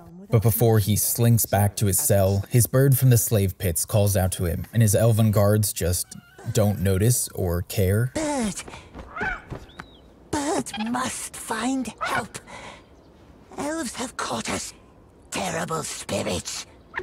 Bird must find someone. Someone fast. Go! Go! We don't see it yet, but this bird will fly back to the Candleman in Mordor and is the reason the orcs attack Mirkwood. It's an interesting way to make Gollum complicit in that attack, but what I don't understand is whose help Gollum thinks this bird is going to get. If he meant it to go to Mordor, then that's Gollum thinking that he's better off in the clutches of the Candleman than the elves of Mirkwood, which is absurd, even from what we've seen already. There's no indication from Gollum that he just means to escape in the chaos of battle. This just feels like a bit of a plot hole, and one of the weirdest moments in this game, and that's saying a lot. A sponge. There's the other reading where Gollum thinks the bird is going to get some other kind of help, but he returns instead to the Candleman, his true master that was hinted at a few times back in Act 2. But if that's what they were going for, it would have been better just to have the bird spy Gollum from a distant branch and report back to the Candleman. The guards tell Smeagol that the elf who tamed the haze was the king's nephew, Gwendil, also known as the Master of Riddles, but he's vanished and presumed dead. Smeagol is curious, and they tell him to go ask Mel about it. You know, if you have two dangerous, mentally unstable prisoners, it's always a great idea to set them up to conspire together. What could go wrong there? A+ guard work. After Mel rebuffs him, Gollum talks to the cook to learn more about her. She was part of Gwendol's circle. The Riddle Master. Our most brilliant mind. He and his scholars tried to protect our realm with spells, but the Mirkwood devoured them all. Mel was the only one who returned, blinded and confused but alive. Whatever darkness touched her, she did not know or would not tell. When Gollum mentions Gwendil to Mel, including the fact that he's heard elves discussing rumors of his re-emergence, he finally gets her attention. She offers to guide him through the haze and out of Mirkwood if he helps her find out more about Gwendil. I think this is supposed to be another parallel to Gollum's character. Like Gollum, she was imprisoned, and like Gollum, it's the thought of recovering her most important relationship that motivates her escape. Hardly earth-shattering, I know, but I do think that they're doing this very deliberately. Freeing Mel requires finding a lost bell, and I'm not exaggerating when I say that this takes about 2 hours for various tedious reasons. This section contains one of my favorite moments of the game, Smeagol's leap of faith off the Elfin Towers. Don't break a leg. Part of finding the bell requires going into the Riddle Master's old room and finding a magic spell that will let Gollum breathe underwater to sneak into the king's bedroom to find the magic bell. And we can blissfully skip most of that, but one thing I want to note is that this is what the Riddle Master's bed looks like. This is upsetting for many reasons, obviously. Very strange that this wise, elven Riddle Master would sleep in a stodgy 4-poster bed. But also, there's a minimum of 10 pillows on this bed. This is one of the more powerful wood elves in Mirkwood, and he's hoarding pillows like he's Joanna Gaines. Gollum grabs the bell from the king's chambers, but things take a turn when the king and Gandalf enter, arguing about the ring. The king tries to get information from Gandalf about it, and even offers to hide it here in Mirkwood, but Gandalf cuts him down to size. The king kicks him out in retaliation, and implies ominously that he's going to talk to Gollum himself to learn more about the treasure. Fear not. We will take good care of your prisoner. So the elves are sent to retrieve Gollum for further questioning, but with a magic bell in hand, he's able to free Mel, and the two make their escape. As they flee, they cement their bond. Has it nice memories? I'd have to go back a long time for that. Smeagol too, very long time. They escape into the forest, ending Chapter 7, and for the first time all game we leave Smeagol's point of view and cut back to Mordor. Gollum's bird has returned and reported to the Candleman. The mouth of Sauron is worried what Gandalf might learn from Gollum. The Grey Beggar might suspect something. Join Marhok's men in Dol Guldur. Free the creature. Bring it back. Kill it if need be. This is a death sentence. Only if one dies. I'm hoping that's a consequence of poor localization because yikes, that last line there. After that scene, we see the Candleman looking at the picture of the old king he was staring at earlier. I think the man he betrayed. He shoots a crossbow bolt into the king's side and walks away. This is one of the subplots that I don't really understand. Maybe it's explained a bit more in the lore compendium that I refused to pay more money for. We know that he betrayed his people, the wikis tell me that he was forced by Sauron to kill his wife, but the mouth of Sauron references him still needing redemption, and it seems to be related to this old king he betrayed here. It's not necessarily a bad thing to leave questions unanswered, that's something Tolkien writes a lot about in his letters. But this doesn't feel like a narrative vista, it feels like slapdash work to give your antagonist some artificial gravitas and dimensionality. Whether this lack of information is a consequence of poor storytelling or a deliberate choice to evoke certain elements of Tolkien's world, it really doesn't work for me at all. We come back to Smeagol and Mel navigating Mirkwood, slowly and carefully making their way to the haze. Leading Mel into filthy woods, very selflessly, yes. This woods section introduces magic bugs that can make characters tell the truth. I wish that was a joke. Apparently you can get around it by eating some lichen, but the game thinks this idea is so clever it brings it back again in a later chapter back in Mirkwood. I'm not sure they realized how universe-breaking this would be. If these bugs existed, especially in Mirkwood, wouldn't Gandalf have used them to talk to Gollum? Might Saruman have tracked and used them to get information from Gandalf? There are a lot of times in the novels when the plot relies on characters keeping secrets or being deceitful. Apparently they're lucky everyone just forgot about magic truth bugs. They plan to spend the night in an abandoned tower. Gollum's bird swings by, and after everyone tucks into bed, they're attacked by mysterious purple balls. The objective says to escape the creatures. So these are creatures, apparently? I don't know what's happening here, and I am not brave enough to Google Gollum purple balls to try to learn more that way. Our heroes escape, Gollum through his agility and Mel through the guiding whispers of the Riddle Master that she claims to hear.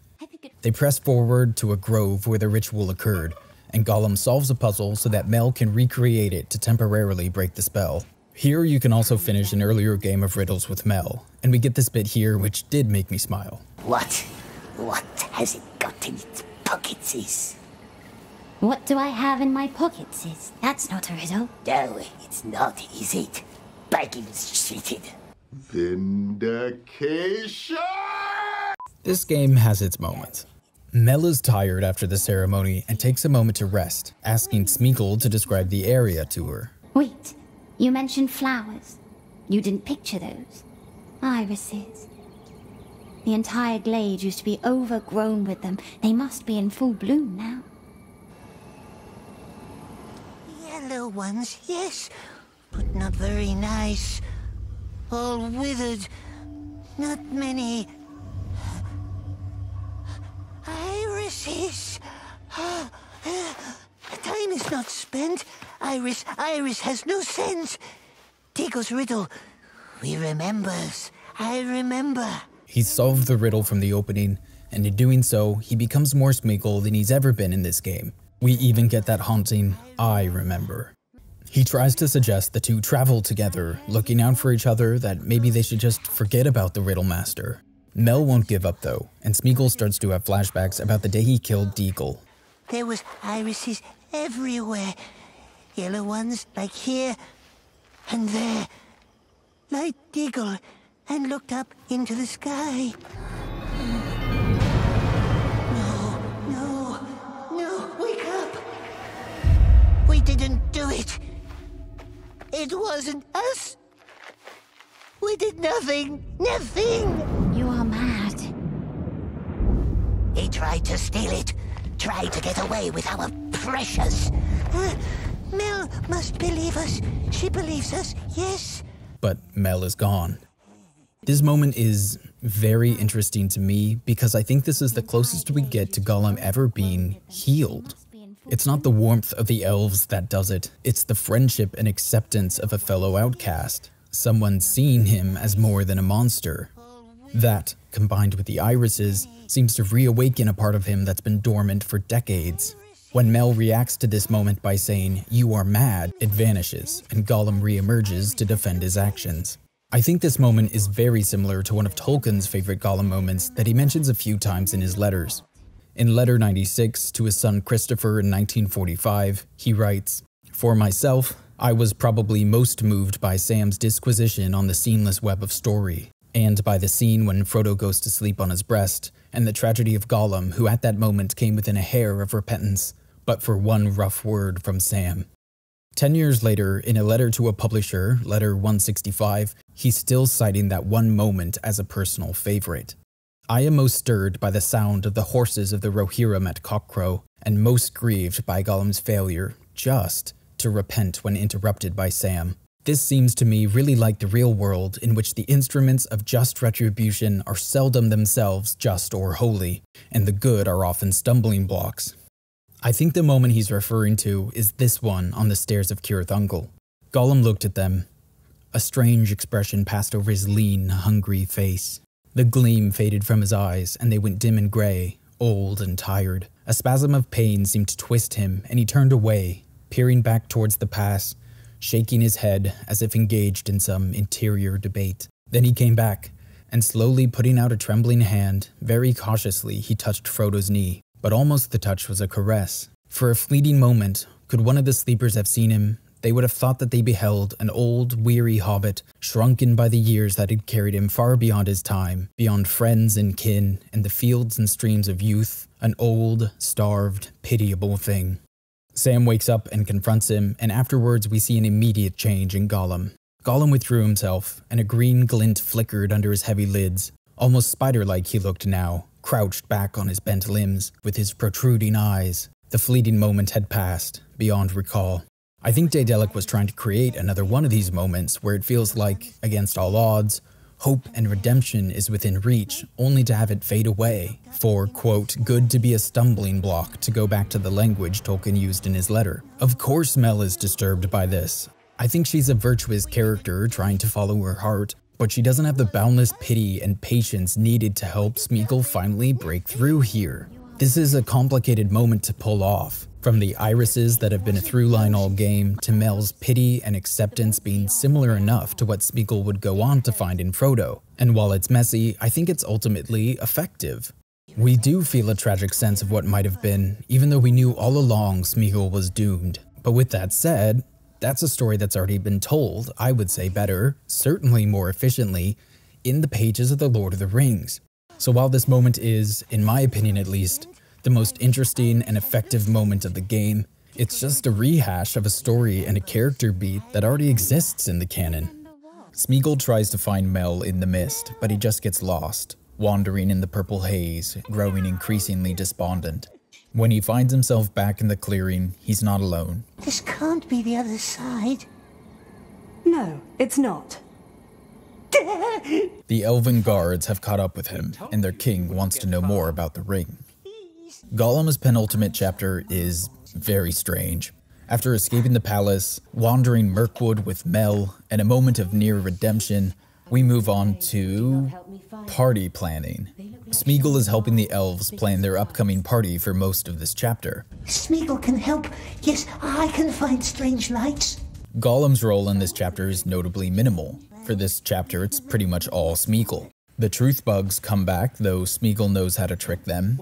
He uses them on his elven guards, who reveal that the mirror in the Candlemaster's bedroom was magical in some way, so Smeagol's off to investigate.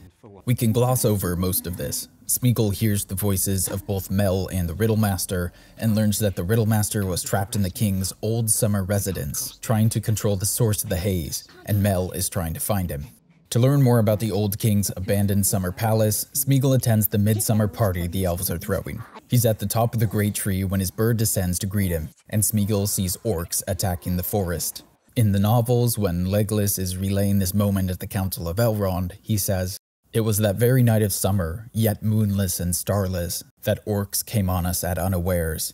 We drove them off after some time. They were many and fierce, but they came from over the mountains, and they were unused to the woods. When the battle was over, we found that Gollum was gone, and his guards were slain or taken. It then seemed plain to us that the attack had been made for his rescue, and that he knew of it beforehand. How that was contrived, we cannot guess, but Gollum is cunning, and the spies of the enemy are many." Smeagol does use this moment to escape, and he did accidentally bring the enemy to Mirkwood by asking his bird to get help. That's why that moment baffles me so much, because when the orcs show up here, Gollum is scared of them, he's upset that they're here, and yet where else would his bird possibly fly to go get help? So in a way, we're getting some new context for this moment from the novels, but it's difficult to enjoy because it's just very shoddily constructed. This moment also causes Gollum to reawaken, as it were, and become much more prominent. Smeagol can either save his elf friends when he can, or let the orcs kill them all. I tried to save as many as I could, which included helping one of Gollum's guards kill the Beastmaster from the slave pits. Why he's here when there's no beasts, I can't say. Gollum escapes, and we get what's hopefully our last bit of important story content conveyed via loading screen. Gollum wants to find the Riddlemaster, Smeagol just wants to find Mel. Why does Gollum want to find the Riddlemaster if his bird can apparently guide Mel and the orcs through the haze? I don't know. Does Gollum think that the Riddlemaster, who found powerful magic in the haze and immediately used it to protect his home, would help him find powerful magic in the ring and not immediately use it to protect his home? I don't know that either. Gollum finds the old summer palace, sneaks through the ruins, and finds Mel, surrounded by the Candleman and his orcs. Before he can attempt a rescue, he falls down and is surrounded. We knows how to open the gate.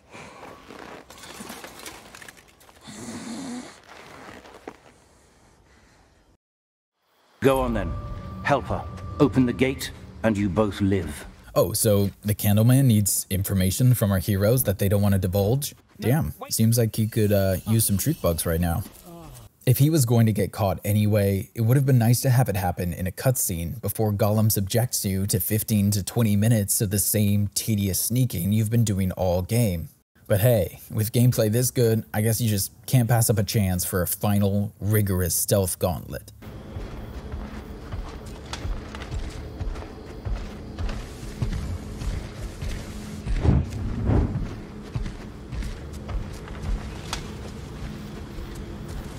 This is so boring and forever taking. Mel knows the door is magic though, so when she and Gollum open it, it blinds the baddies and they slip inside, the door shutting behind them. The reaction from the Candleman, devious servant of Sauron, is lacking, to say the least. Mel and Gwendol reunite inside the palace. Gwendol says that the only way to keep the Candleman from getting the source of the haze, whatever that means, is to destroy it. Destroying the haze requires closing 2 towers. Gwendol takes the left tower and Gollum takes the right. As he climbs, Gollum and Smeagol debate what's next. Smeagol wants Mel to journey with him, and resents the Riddlemaster for coming between them. Gollum just wants to escape and find the ring. There's an interesting moment where you can try to renounce the Precious as Smeagol, and then we see how quickly Gollum manipulates the conversation. Never. Precious only ever made us lonely. And how long until the Dark Lord finds us, eh? How long after he finds our ring? We must find it. Find it before he does. And hide it forever. Never use it. And never kill for the Precious ever again. This battle inside Smeagol, his reckoning with his loneliness and his newfound desire for Mel's company, is setting up one of the most contrived moral dilemmas I've seen in a game in a long time. Gollum closed his tower, but the Riddlemaster hasn't done his part. When Gollum goes to investigate, he finds the Riddlemaster, the powerful, magic-wielding elf, collapsed on the ground. Because... I tried to take the stairs. There are no stairs. Exactly. So it's up to Gollum to close the second tower, which he does. When he returns to the wounded Riddlemaster, oh no, an orcish crossbowman has just appeared in the room. The Riddlemaster, who mere moments ago levitated half a dozen separate slabs of stone to form stairs for Gollum, is clearly powerless and will be killed unless Gollum intervenes. Obviously ridiculous. The Gollum side wants to intervene and kill the orc, and the Smeagol side wants to let him die so he can theoretically keep traveling with Mel, to have a friend again.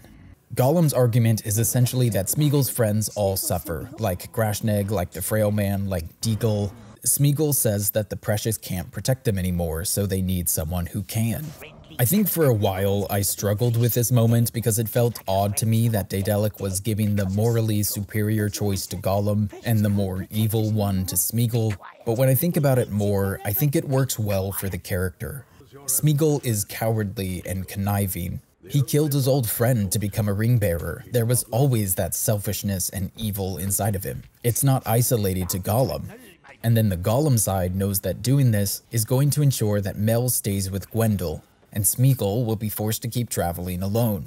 So while this powerful elf shouldn't be in this situation at all, I think the two sides of this argument work for me in the abstract. So in my playthrough, Gollum saved the Riddlemaster.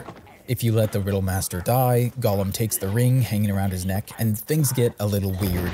After the fight with the Candleman, Mel quickly ascertains that Smeagol played a part in Gwendol's death, and leaves his company, possibly to die by herself back in the ruins.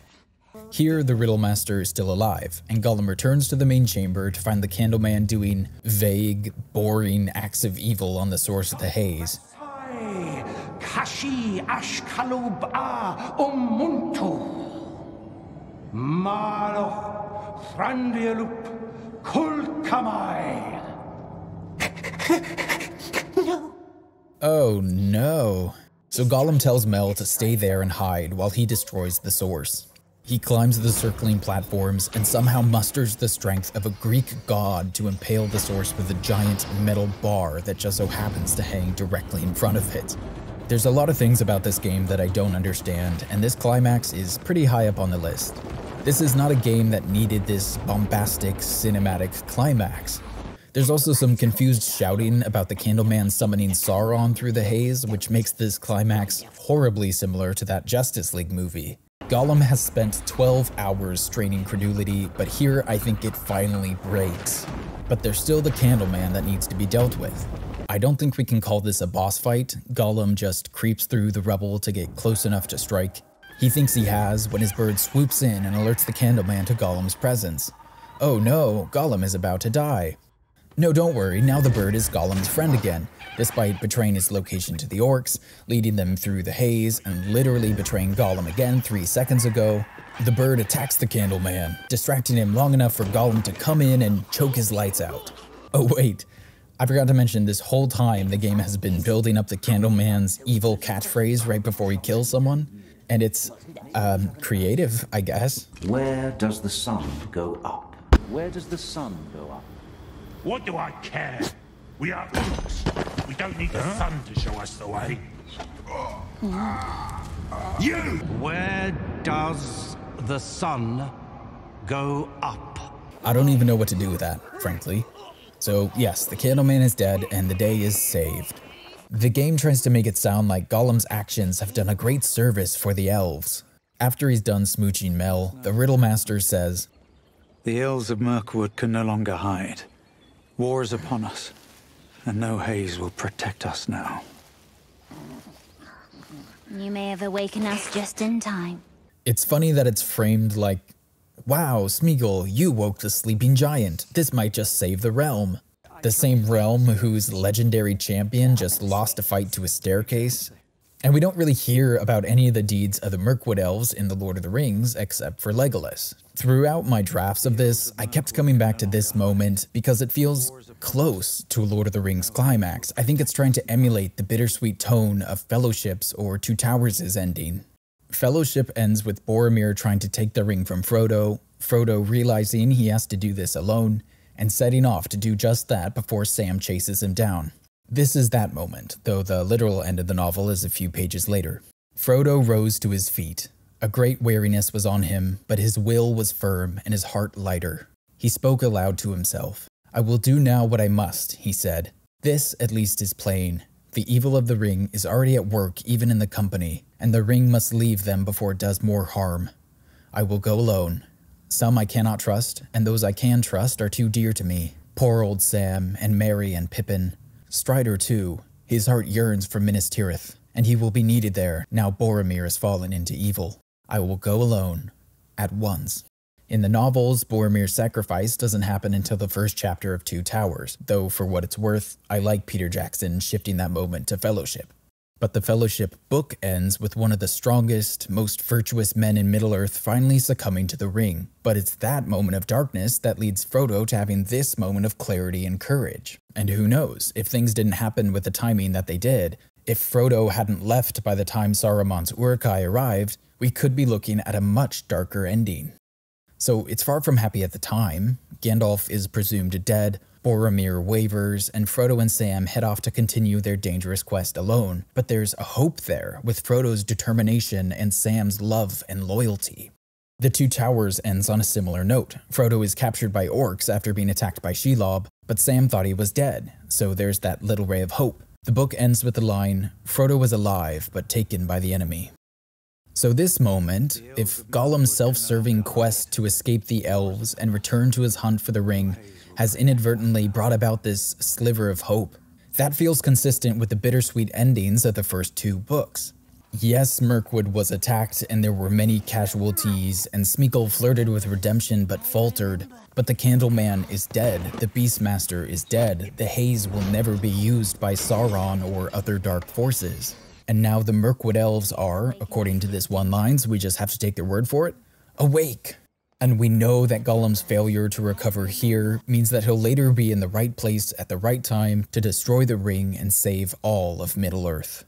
So originally when I wrote this essay for Gollum, I had that staircase joke and I moved on. But the more I thought about it, the more I think they were deliberately trying to evoke a certain Tolkienian denouement where our heroes are still standing, but it doesn't exactly feel like victory. And if that's what they were going for, I think we can't call it a total failure. If this was a story that was expecting another chapter, it kind of does feel Tolkien adjacent. So let's touch on the closing moments. I promise we're almost done. Finally free after all these years, Gollum heads off into the wilderness. Into the mountains, sweet one. And under the mountains, and then into the Shire. He won't have to make this journey alone, however. His bird is back, and in the final choice of the game, we get this. I guess, technically, the bird does betray him, since I'm not sure he meant for it to go fetch the orcs, and the final showdown kind of implies that the bird was supposed to be loyal to the Candleman before changing its mind at the last minute. So the Gollum choice would be to punish the bird for its betrayal and continue to travel alone. Smeagol just wants to forgive it. Gollum is locked in the cycle of misery. He's possessed the ring for too long, and now he seems to poison everything he touches. I think Act 1 is establishing that baseline and introducing new characters. Act 2 is letting that cycle play out with the Grashnag relationship. And Act 3 gives Gollum the chance to recognize that cycle and break it as much as he can. And to give Mel, his counterpart, a happily ever after that he knows he'll never have himself. So yes, we could look at this moment of forgiveness with the bird and see that as Smeagol trying to break the cycle and extend grace to others. But because they also did so much work setting up Mel as almost the elven Gollum, touched by darkness, isolated, fixated on one thing, by saving Gwendol and putting her happiness above his, he's already broken that cycle. But that was Gollum acting with ulterior motives, whereas I guess this is Smeagol with nothing to lose. It's a moment that clearly thinks it has some gravitas, but like so much of this game, everything leading up to it is too muddled to let us see things well enough to make a judgment. We don't know if Gollum thinks this bird betrayed him when he said, "Go get help," and the bird went to the only place he could possibly think of. If Gollum doesn't think the bird bringing the orcs is betrayal, his killing it here is just arbitrary cruelty, which isn't necessarily out of character, but it'd be nice to know that that's what's happening here and not just an act of revenge. I spared the bird. It survived the runtime of Gollum, and as far as I'm concerned, that's punishment enough. There's something foul about that bird. Very foul. The closing scene is Gollum creeping through Moria when he gets to two great stone doors. He can't open them. As he keeps pushing, the camera moves into the dark rock before we transition to an exterior shot of the doors of Durin, firmly shut. He's trapped in Moria, which is right where he needs to be for his first appearance in the Fellowship of the Ring. This detail about the door isn't just fan service either. One of the appendices in Return of the King speculates that he probably got stuck behind this door. All trace of Gollum is lost. It is thought that at this time, being hunted by both the elves and Sauron's servants, he took refuge in Moria. But when he had at last discovered the way to the West Gate, he could not get out. So, what on Middle-earth is this game doing? When I was going over my notes for the first time, I thought I could have a nice little button about how by protecting Gwendol and ensuring Mel doesn't become more like him, he's giving her up and accepting his loneliness, which will doom him. But there's some tragic elements there. Of course, if he lets Gwendol die to try to keep Mel close, she quickly discovers this treachery and banishes him actively. Either way, he's alone, but one feels like tragedy and the other a bit like justice. But of course, he doesn't protect Gwendol out of nobility, he doesn't do it to save Mel. Gollum does it to ensure that the precious is all they have. So, especially if you don't want to consider Gollum as a part 1, and just want to consider it as a finished product on its own terms, it's weirdly a rejection of a typical narrative satisfaction that unites a lot of these plot lines. Sefud the Sandflood King wants one last gasp of glory, to die on his feet. He doesn't get it. He dies of starvation in a cell. If you want martyrdom, bravery, to see a spark of hope in an endless sea of darkness, you're not going to get it. The Candleman wants redemption. He wants his daughter to love him and understand why he's made the choices he has. He wants his sacrifices to have been for something, and none of that's resolved. He gets choked out by a 45-pound schizoid and dies alone. You want revenge, redemption, power, you're not going to get it. And if you want nobility, if you want Gollum or Smeagol to have recovered, to finally put someone else's happiness above their own selfish desires, you're not going to get it. There really isn't a poetic button to put on the game, but it's hard to tell if it's deliberately crafted to reject these satisfying arcs and endings, and that subversion emerges as a unifying motif, or whether that's a consequence of the messy and mostly terrible plot. Because The Lord of the Rings has a relatively happy ending, there is room for that story to be told. Tolkien coined the term eucatastrophe, a sudden turn of good, and he thought it was part of what made fairy stories so special. But not everyone gets that unexpected joy and relief. In The Lord of the Rings, depending how you view the events in Mount Doom, the eucatastrophe is, or occurs as a result of, Gollum's death. Eucatastrophe is, somewhat by definition, for the heroes. So a story that stared at that concept in a reflective way could be really interesting, a fairy story with that metatextual twist. Here are all these characters who will suffer or die in the margins while heroes get remembered. Nobody cares about Gwendol, who harnessed powerful, dangerous magic to keep his home safe. When he goes missing, they write him off as dead immediately. Legolas will become the hero of Mirkwood. Nobody cares about Mel, who lost her sight in the taming of the haze and was thrown into the dungeon, where she might have stayed for decades had it not been for Gollum's intervention. And of course, nobody really cares about Gollum, who was abandoned by Mel the moment he needed her most.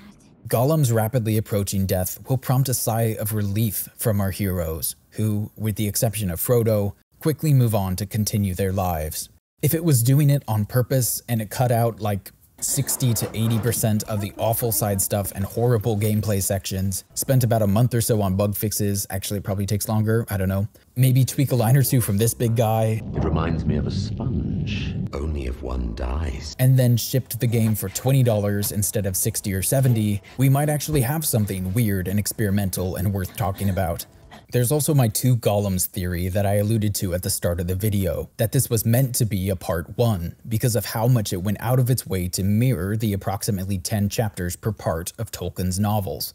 But much like the Queen of Mystery, Agatha Christie, I've been withholding a key piece of evidence until my grand reveal here at the end. In the game's final act, Gollum and Mel acquire the ability to speak through water. There doesn't appear to be a distance limit either. In fact, we get a scene in Chapter 9 where he can talk to her from the Elven Palace while she's beyond the haze in Mirkwood. Mel is the most important original character this game introduces and survives no matter what the player does. So Gollum Part 2 could have featured Gollum wandering Moria, thinking he's alone, before finding a way to communicate with her. The back half of Fellowship, when he's following the company, they're almost always right next to the Anduin River, so he's always by the water. In the Two Towers, there'd be the Dead Marshes, the Forbidden Pool, miscellaneous mountain puddles. The possibilities are theoretically endless. Maybe the tragedy they were setting up was that Smeagol's near redemption in the pages of The Lord of the Rings that we referenced was still spurred by Mel, that all this time they'd kept up an unorthodox friendship, that she pushed him to fight back against his lesser demons. Meanwhile, we'd have those cuts back to Mordor, the Mouth of Sauron and the Candleman's daughter plotting to get their revenge. Or maybe the non-Gollum sequel would have continued this general story. The Two Towers and the Return of the King are split this way, with the first book in each one covering the story of the non-ring-bearing fellowship, and the second books covering the continuing journeys of Frodo and Sam. So telling a unified story that picks up these threads, even if Gollum isn't a POV character, would be consistent with the way Tolkien's told stories in this universe before. Does this hypothetical Gollum 2 sound like a decent game? Not particularly. Would it do anything to redeem this mess? Not really. But I think it answers too many of our obvious questions to not at least mention. Fortunately for all of us, one Gollum is all we have, and it's more than any of us want and more than most of us deserve.